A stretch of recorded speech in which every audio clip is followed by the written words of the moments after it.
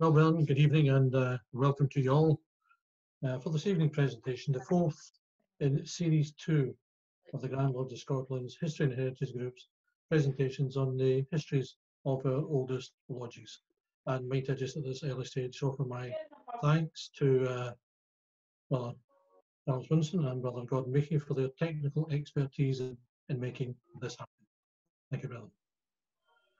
And I'm very pleased to welcome amongst us this evening is Brother Magnus Burgess, who is the past master and secretary of Canongate and Leith and Canongate number 5, our presenter this evening.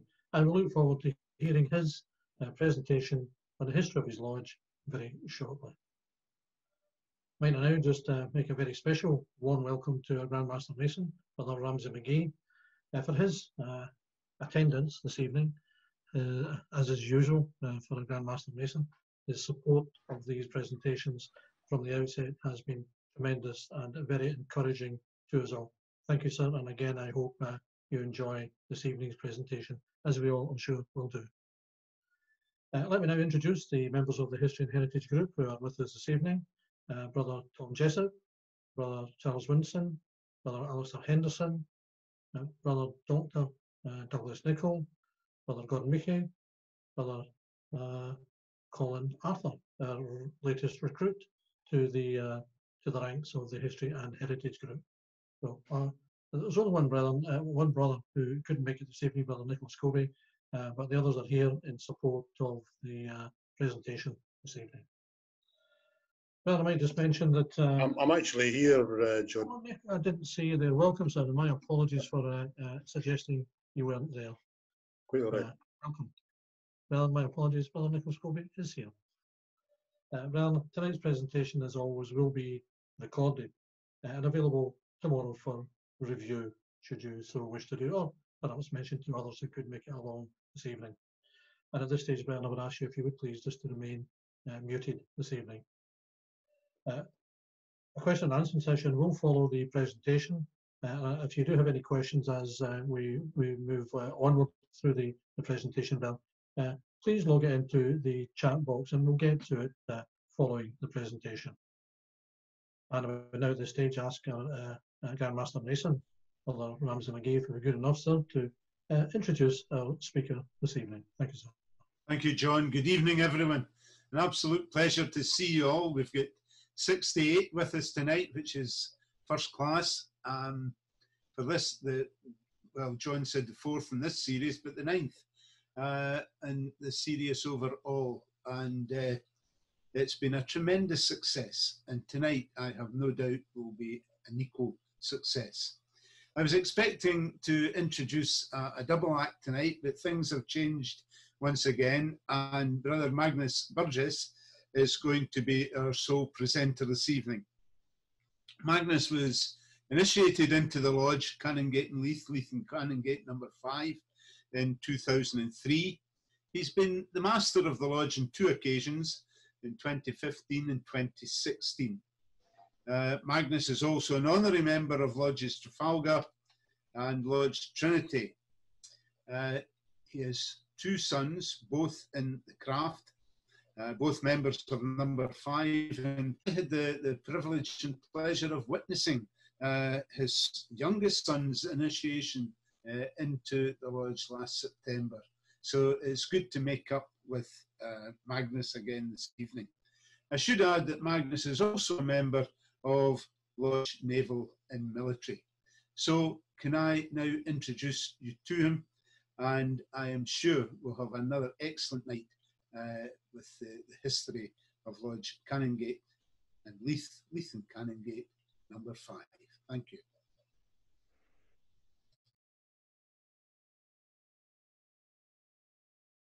You're muted, John.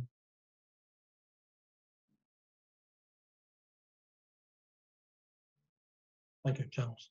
I was just thanking Grand Master Mason for his introduction there. Thank you, sir. And I would now again extend a welcome to Brother Magnus Burgess, who will undertake his presentation on number 5 this evening.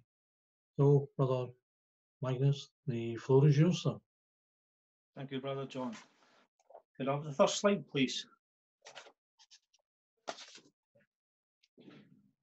Most forceful Grandmaster Mason, Brother Ramsay McGee, William Ramsay McGee, Brother Chairman, Brother Secretary, Brethren of the Histories and Heritage Committee, distinguished brethren, brethren all.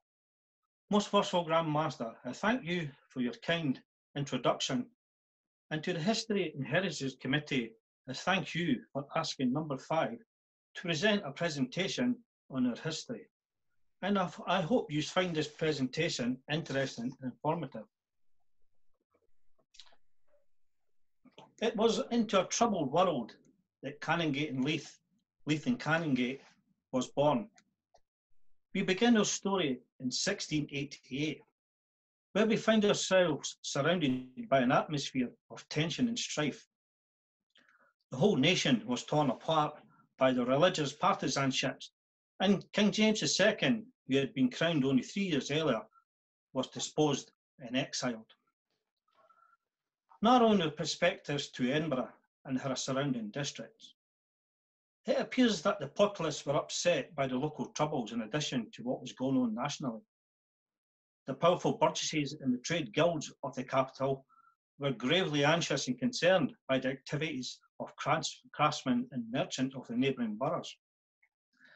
And measures were being taken to confine the practices of these industrious individuals, notably from Canongate and those from Leith, to their own precincts. Focusing on the affairs of one section of the community, the operative Masons, it is clear that the Masonic craft had not escaped the ailments of the common of any other trades, that several Masons of Canongate and of Leith, having surveyed the positions as members of the Lodge of Edinburgh, and having found it unsatisfactory, had boldly resolved to succeed and form an independent body. This lodge was to be named Canongate and Leith, Leith and Canongate, and it is her life story that forms the subject of this presentation this evening. The Lodge of Edinburgh did not welcome this of her first offspring, and promptly expelled those her members who had dared to meet among themselves without any parental authority. However, despite the stern edict of her mother lodge, these Masons of Leith and Canongate proved themselves to be men of initiative and of courage by continuing to operate as a separate and was later proved to be a properly constituted lodge. The Lodge of Edinburgh showed their own disapproval at these actions, and on St. John's night, with members at their meeting in Mary's Chapel, given a grave indictment against these rebels. We can only imagine of the indignation that was discussed on this evening. Suffice to say that the successionists were outlawed, and in her own records, the Lodge of Edinburgh left no doubt as to her own attitude towards the offenders. The minutes of this historic meeting are incredibly important and are read. Edinburgh, the 27th of December, 1688, which day the deacons and masters, having considered the contentious desertion and division raised by Brother Alexander Bear the Older, George Rankin, David Ellison, James Walker, John Brock, Masons of Leith, and John Hutchinson, Robert Thompson, and Alexander Bear the Younger, Masons of North Leith and the Canongate, with the adherents whose contravene to all customs, laws and reasons, and to contravene to the Masons' law itself, have been presumably used in liberty to meet amongst themselves, and born into past work and having to invoke a lodge amongst themselves, to the great contempt of whole society, without the rules or have wardens of authority, be start or ordain, and that henceforth neither of these above persons or their adherents,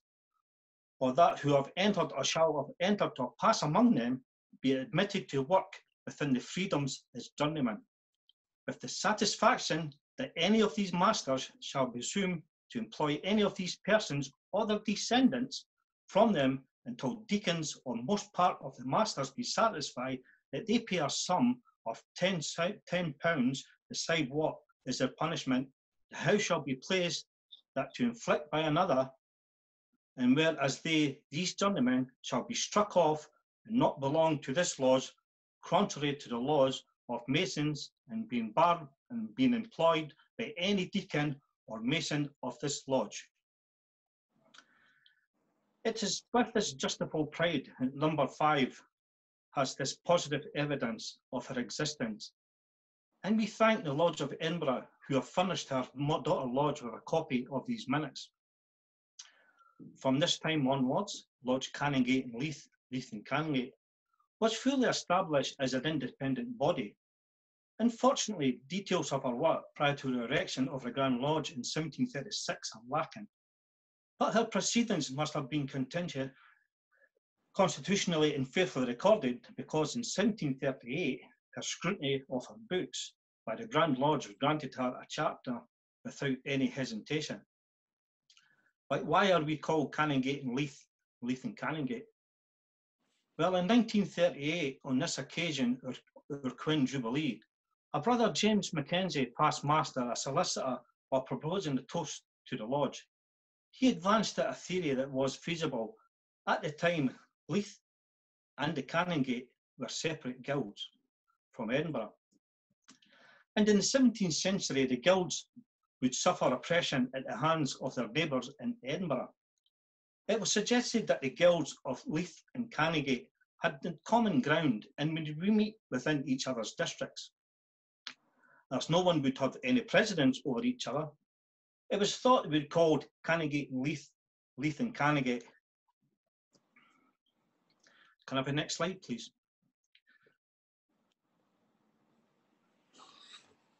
In 1715, there is first mention of a lodge rooms. It was in this Brown's entry on the Canongate. This building was demolished in 1932. During 1736, an election of the Grand Master of every lodge was invited to attend, apart from number 5. As the Lodge of Edinburgh still refused to recognise her renegade daughter, as she still carried great influence over other lodges who followed suit and not to recognise us as a lawful lodge. By October, arrangements for a grand election were well in hand, and on the 15th of that month, a letter was framed by a joint committee of 4 promoting lodges and dispatched to all lodges in Scotland with the exception of Holyrood House in Canongate and Leith, inviting them to the election meeting to be held on St Andrew's Day of William St Clair of Roslin was then raised as the Grand Master in Lodge Canongate Kilwinning on the 22nd of November. The first grand election meeting took place in Mary's Chapel on the 30th of November 1736, and it was attended by 33 lodges with masters and wardens in attendance. Immediately after the entry of the lodges, the proceedings were brought to a dramatic interruption by an objection laid by Lodge of Edinburgh to the presence of Canongate and Leith and Canongate, at which the presence of the lodge was stated to be a lodge without authority and was unconstitutional. Without authority and was unconstitutional, and therefore could claim no right of interest in this election. This last effort to prevent the lodge taking part, which was more than 50 years old at this time, was fruitless. Her master, Brother James White, supported by his wardens, immediately defended the status of the lodge and offered to produce there and then evidence of her existence since 1688. Being armed with such proof, the opinion of the assembled brethren was solicited, and a vote of objection was overruled and put into the minutes of the Grand Lodge.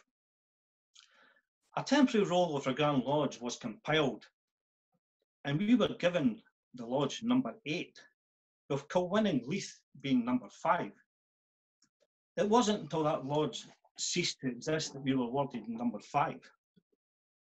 The mother lodge eventually softened and more likely kindly to her daughter lodge, and on St John's Day in 1738, exactly 50 years since her expulsion, she formally received into Mary's Chapel as her daughter lodge. In 1745, the political atmosphere in Edinburgh changed by the coming of one Prince Charles Edward Stuart and his army. One brother of number 5, Brother Marmaduke McBeef, was a rebel. He was a gunsmith and a gunpowder maker, and threw in with the young prince. The king's men were alerted, and his name was put on the list of rebels by a local surveyor of excise, a Mr. Edward Winville. Brother McBeef was to become the master of number 5, but unfortunately, many years later, he died in Perniary. Ironically, the exciseman who named him, Brother Marmaduke, as a rebel, was later initiated into the craft of Lord's Canongate Kinwinning number 2. In 1764, the Grand Lodge granted permission to change her name to Canongate St. Patrick. No one knows why this was done, but there was a fashion for lodges to be called after saints in these days, but within 5 years we were later back to Canongate and Leith and Canongate. It is not known why we even chose the name of a Hibernian saint. With the lodge now back under the bosom of her mother, things were starting to thrive, and the relationship with her neighbours in number 2 were more cordial, as you would expect with 2 lodges situated within the Canongate. Can I have the next slide, please? Moving on to the 1800s, number 5 would meet again in the taverns and hotels of both Leith and Edinburgh. The first account of number 5 meeting in lodge rooms in Leith is in Constitutional Court, now number 86 Constitution Street, in 1830, and we met there until 1921, paying a rent of £2.10. In January 1846, saw number 5 again starting to hold meetings outside of Leith for the first time in many years. We were to meet in the Crown and Anchor Tavern and also in the Tough Hotel, number 3 Princes Street, which was later to become known as the North British Hotel. It is noted that the meetings in Edinburgh did not bring any apparent improvement to the finances of the lodge, so they were then discontinued after about a year. We even had our own circus at number 5, with Brother Thomas Cook, the founder of Cook's Circus, as being a member. We also had a lion tamer, clowns, acrobats, and we even had our own strongman. Brother Cook was initiated in 1846, and members of the Cook family were to become members over the coming years. On the 3rd of May, 1888, we celebrated our bicentenary by the lodge rooms were being too small to hold the celebration. So permission was then granted to use Duke Street Halls, the Grand Master, Brother Colonel Sir Archibald Campbell of Blythewood, and 37 deputations being in attendance. We are now dipping our toes into the 1900s. Queen Victoria was to pass in 1901, and even Buffalo Bill Cody was to make an appearance in Leith. In that same year, and Hibs were to win the Scottish Cup in 1902, the last time this famous trophy was to be in Leith for over 114 years. Through to the 1900s, with us being a seafaring port, and of the 380 candidates we initiated, 97 brethren who followed the life of the sea. These brethren included captains from Copenhagen, Lerwick, Oslo, and Kronenberg. There were also many brethren from New Zealand, West Indies, and the Baltics, and also of Northern Europe. Can I have the next slide, please? Incidentally, it was said that at one time, number 5 had more members than any other lodge within the province of Edinburgh. However, number 5 are not immune to loss. Brother John Boleyn was the Right Worshipful Master from 1900 to 1903, and he decided to emigrate to the USA and served the craft in America for over 50 years. Brother Boleyn was a stalwart within number 5, and him leaving left a big hole. His parting gift was his marble pedestal that stood in the lodge until we lost our premises. This beautiful pedestal was now found broken in storage in 2016. It could not be repaired, so unfortunately we had to scrap it. Around this time we find the names of some of the most eminent brethren affiliating to number 5. Major William Hamilton Ramsay of Garton, Right Worshipful Grand Junior Warden. R.F. Shaw, Stewart of Greenock, number 12, Right Worshipful Substitute Grand Master. Provincial Grand Masters of Dumbartonshire, Peopleshire and Selkirk, in Lanarkshire Upper, John Harvey, the Grand Secretary of the Grand Lodge of England, Grand Secretary of Canada, and finally, Right Honourable Lord Rosehill, Right Worshipful Grand Warden, to name but a few. As the first part of the century, then we move on to what was known as the First World War, was to start in 1914. And as with many other lodges, Brethren of Number 5 who were to be taking part in this conflict. A roll of honour was completed in 1918, showing the names of the 87 brethren who served their country, and of this, 17 who made the ultimate sacrifice. Next slide, please. During his service in the Navy, we come across the name of Harry L. Martin. Initiated into Canongate and Leith in 1918. At first, he just seems to be another Navy serviceman joining a lodge. But upon further research, it became apparent that this brother was one of the most eminent Freemasons in Canada. Canadian born, he was to become the Grand Master of Canada from 1953 until 1957. And he was to pass in 1976, leaving a legacy behind in his homeland after being heavily involved in starting the blood transfusion service there. I would like to think that his mother lodge in some way installed the values of the craft upon him. After the war, the lodge was standing and it was very busy with initiates from the Navy and from the Merchant Navy. At the time we were serving in this port, it was noted that the lodge rooms were starting to show a lot of wear and tear. So a proposal was made that we should find new premises. In February 1921, the premises of 56 Queen's Charlotte Street was up for sale for a sum of £1,520. So in April, the committee offered 1,300, and this was accepted on April the 25th, 1921. Next slide, please. The first lodge meeting of Queen's Charlotte Street took place on the 4th of September, 1923, with the new lodge looking pristine, and with Brother Boleyn's pedestal in the centre. The brethren were standing with pride in what they had accomplished. Temple was officially opened on the 20th of September 1923 by Brother James Watson, past Master of St David's, number 36, at this time the chairman of a metropolitan district, and he was accompanied by many distinguished brethren of the Grand Lodge. As we move through to the 20s and 30s, the lodge was to go from strength to strength, with golf, bowling, fishing sections, annual balls, and the Burns nights were always eagerly awaited on. Then there again we found ourselves in war in 1939, and again the brethren who were to step up and fight for their country. Some 128 brethren were to serve and 37 were to make the ultimate sacrifice. These brethren were then added to a roll of honour. Next slide, please. In 1943, the well-known music hall comedian, I belong to Glasgow fame, Brother Wolf Fife, was made an honorary member of Number 5 for his services to the fundraising from all armed forces within Leith, etc. And it was sad that he was to pass away some 3 years later, leaving the brethren of Number 5 devastated. As I can see, he was a well-liked and respected brother. The beginning of our minutes of 1989 make it clear that we face significant financial issues. And over the course of the next couple of years, a great deal of work was carried out to understand what was happening. Regretfully, these issues meant we were lost our building in Queen Charlotte Street in November 1991. We had sold the lodge and we moved the lodge to Trafalgar 223 in the building of St Andrew's Place in Leith.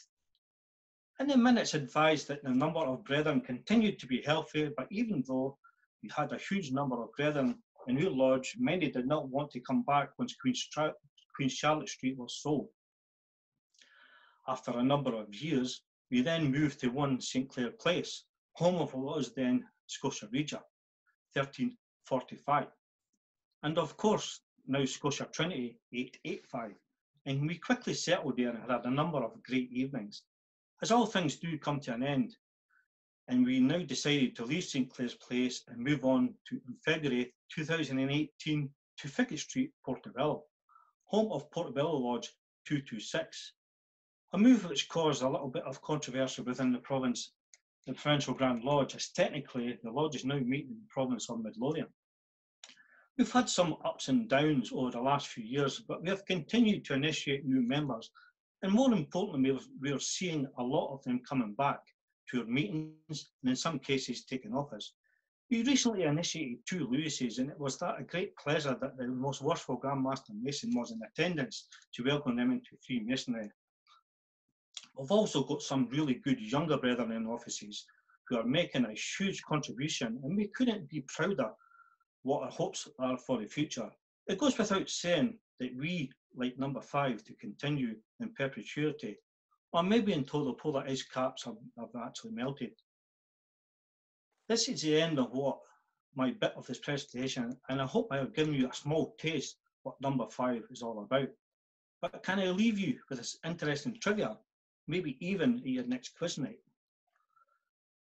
The mallet used by your right worshipful master is a piece of oak from the house of Mary of Guise, the mother of Mary Queen of Scots. Her mortal remains were disinterred in Inchkeith Island in the Forth. The warden's mallets are from the last sailing ship's timbers to leave Leith. The director of ceremonies batons are made from the old wooden gates on the old Albert docks. The lodge banner is from 1844, which has just been found again and is now displayed at every lodge night. The Harmony Bell was presented by the Royal Navy base at Port Edgar after the First World War in memory of the brethren who gave their lives, and it was rung at 10 p.m. every evening for the meeting for the absent brethren.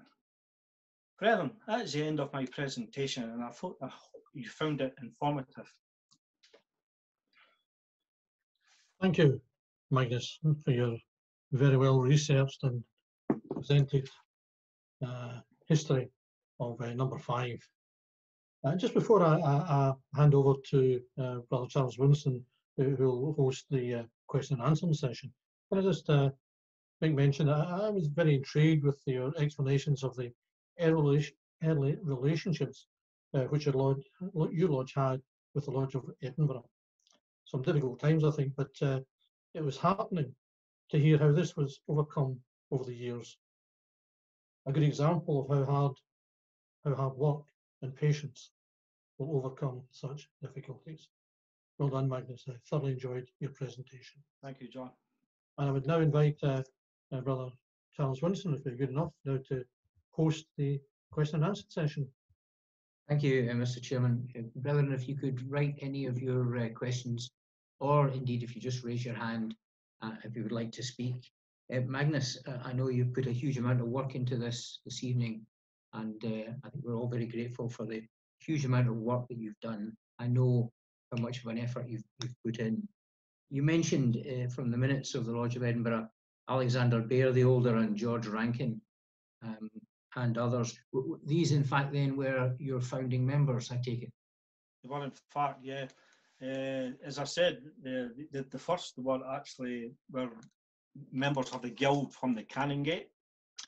The other one were members of the guild in Leith. As you can see, John Bear the Older son was actually in the guild in Leith.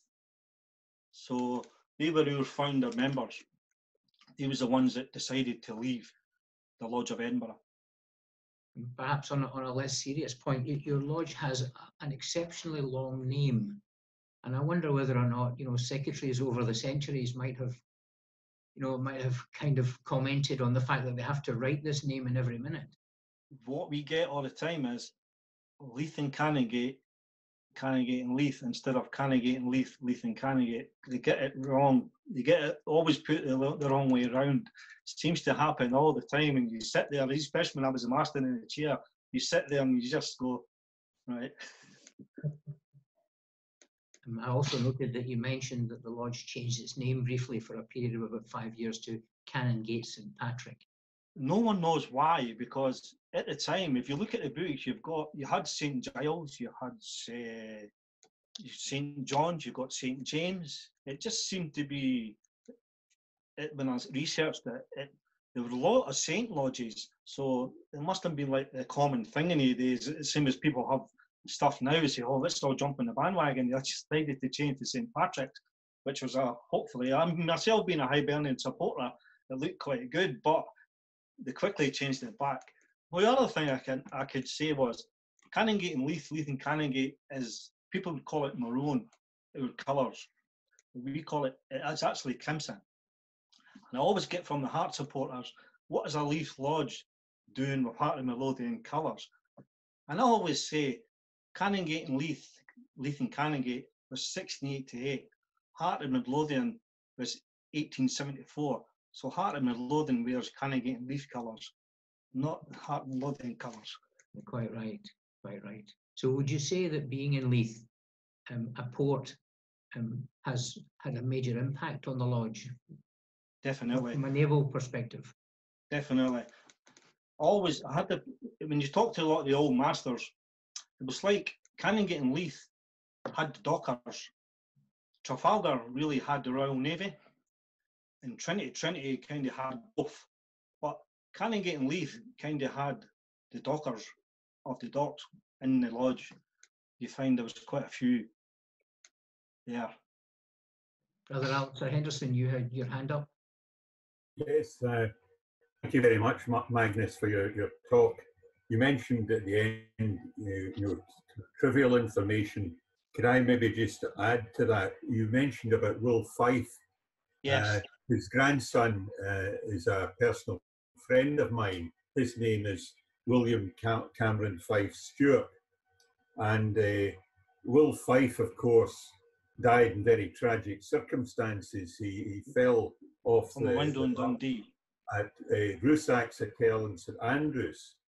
He was a member of 571 in Glasgow Dramatic, but also the length of the title of your lodge in Glasgow, of course, we would claim that we have the longest name of any lodge in the Scottish Constitution, the Bridgeton and Glasgow Shamrock and Thistle Lodge 275.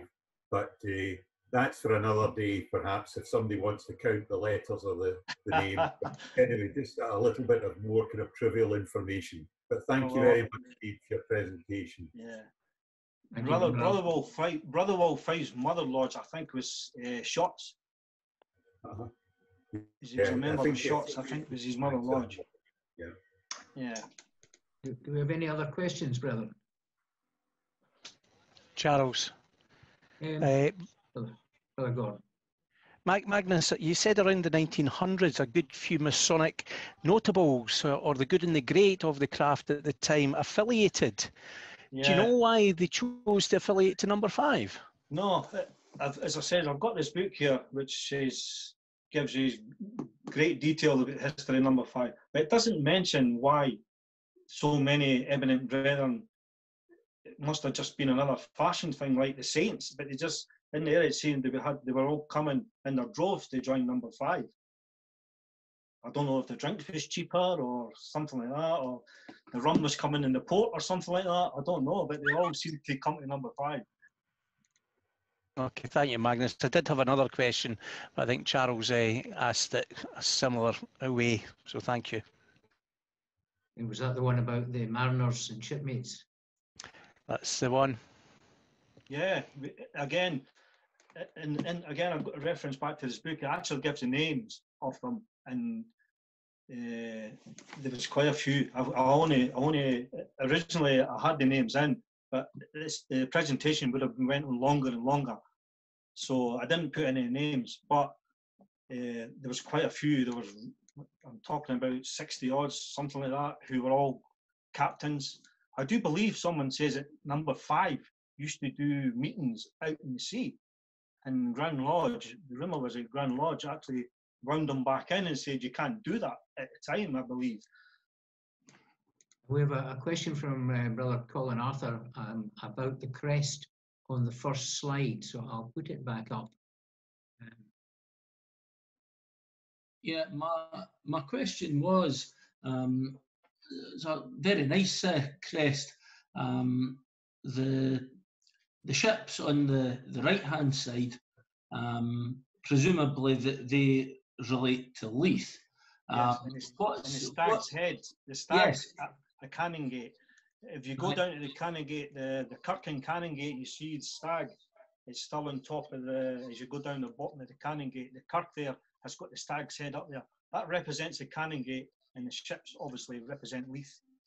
Right. This emblem is still on the premises in Queen Charlotte Street. It's now, they do weddings and things like that. And it looks great. They've kept his emblem still, which it is today. It looks really good. Mm. But it's just a reminder every time you go past Queen Charlotte Street, you look and it just, obviously I was never in Queen Charlotte Street when it was a lodge, but I have been there on another occasion as a wedding. But I can only imagine what it was like at the time. This lodge, it's a beautiful, beautiful building. Yeah. Yeah. Thanks very much for that. No problem. Can I just, Charles, if I can interrupt, can I just ask a question of Magnus? The book that you have there, the history of the lodge, it's Yes. clearly in short supply. Would you know if there's an electronic copy of that book to be I had? wouldn't think so, because it was made by, it was printed by the printers with Morrison and Gibb, and they were in McDonald Road. They're a long time gone, so I wouldn't think there was any more transcripts about. But I do know there's someone, as I said, someone in South Africa's got a signed copy, and they're selling it for about 50, 60 pounds. But you can go on Amazon and get this book for about, I think I got mine for about 10 pounds. And I can assure you, it's some reading if you want to know the history, not just of Canongate and Leith, but of Scottish Freemasonry in general at the time. It's really, really good.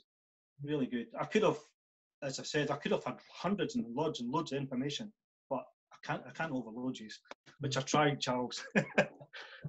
Now I'm looking for a copy for the library in the Provincial Grand Lodge of Renfrewshire East, and either a hard copy or an electronic copy would be very welcome. But we'll continue our searches. Thank you. Right, thank you. Don't believe we've any more questions, Mr. Chairman. Could I hand it back to you? Thank you, Charles. Yes, thank you, Brendan, for all your questions, and thank you for the proficient manner in which you answered them all. Magnus, well done, sir. Well done. Thank you. I wonder if I can invite the Grand Master Mason again to the fore and just perhaps to say a few words before we close. Thank you very much, John. Very kind. Magnus, congratulations on an excellent presentation this evening. I found it immensely interesting, especially the fact that at one point you were number 8, because I think next week we'll hear about number 8 again up in Inverness. So it's very, very interesting. See how the numbers were swapped around and changed around. It's the same, Grandmaster. We always wondered why we were number 5 and we were older than number 4. But last week I now found out why they got number 4. Yeah, and that's been one of the beauties of the whole series. Yeah. We've learned things about each of the lodges. And again, tonight, I found it very, very interesting how there was this interaction between the lodges, sometimes not just in the best of ways, but it was very interesting nevertheless. So can I thank you, Magnus, on behalf of all the brethren who were present tonight. I see 69 now, but I think we're up at 75 at one point. So can I thank you on behalf of everyone for yet another very, very interesting presentation. The whole series has been outstanding, and we look forward with great anticipation to the final one next Wednesday night. So thank you very much, Magnus. Thank you, Grandmaster Mason. Thank you, Grandmaster Mason, for those final remarks. And I must say that I was surprised that, given the hint earlier about the emblem of the lodge showing staggies, I am just so surprised you made no mention of your loyalty to a more northern lot of staggies. But you resisted it well, sir. Well done. Well, our next presentation will be a week tonight. That will be the 7th of October at 7 p.m. And on that occasion, Brother Alex Craig, the past master of Old Inverness Co-winning St John's, number 6, will undertake a presentation on the history of that fine old lodge. And I do hope, brethren, that you get it into your diaries, because I can guarantee you another excellent presentation and the history of that fine old lodge up there in Inverness. So, unless anybody has any other points they would wish to add at this time, I would thank you all for your support this evening, and do hope that you're able to join us again next week. And in the meantime, live quietly and stay distant and stay safe. Thank you, brother. Brethren, if you'd like to unmute and say goodbye. Yeah, well done, Magnig. Excellent presentation. Good man. Very good. Well done, Magnus. Well done, Magnus. Well done, Magnus. Superb. It's enjoyable. Magnus. Aye. Very informative. Thank you, Well done, Magnus. Excellent. Magnus. Good night, everyone. Thank you, Magnus. Excellent. Well done, Magnus. Excellent. Up to you, Magnus. Well done, Magnus. Thank you, Magnus. Take care, brethren. Thank you very much indeed. Very informative. Thank you. Good night, brethren. Thank you very much. Well done. Good night. Good night, brethren. Good night.